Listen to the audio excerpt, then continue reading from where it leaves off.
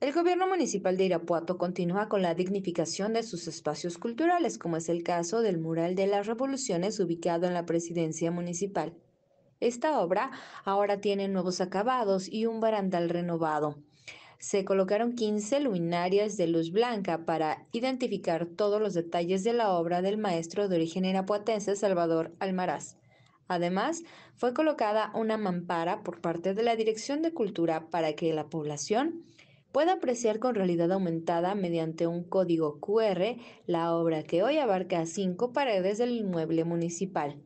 El mural de las revoluciones tiene la identidad de Irapuato, su producción agrícola e industrial, al padre de la patria y en la lucha de independencia, el origen prehispánico y contemporáneo, así como diversos personajes de la historia mexicana e Irapuato.